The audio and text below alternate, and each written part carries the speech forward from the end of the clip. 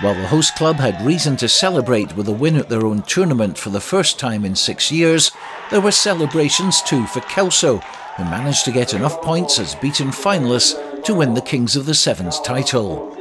At the start of the day, 3 teams were still in with a chance of winning the K7s, but with Melrose losing in the first round to Edinburgh Accies and Kelso knocking out Gala in the quarter-finals, that meant Kelso are champions for the first time since 1998. But it was Selkirk who were the winners on the day, beating Kelso in the final by 33 points to 24. After Kelso took the lead with a Dwayne Patterson try, Selkirk ran in 3 tries of their own without reply from Aaron McComb, Ryan Cottrell and Blake Cullen to go into the half-time break with a healthy 21-7 lead. So it was important for Kelso to start the second half with a score of their own to get back into the match. But Josh Welsh scuppered that right from the kick-off, catching the ball and sprinting down the touchline to go in for Selkirk's 4th converted try.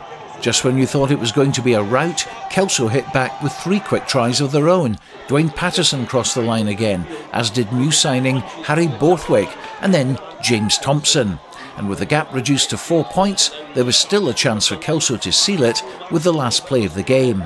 But with a touch of déjà vu, Josh Welsh caught the ball from kick-off and ran down the touchline again to secure the win, and it was the home side which lifted the silverware on the day. Stuart Cameron, ITV News, Selkirk.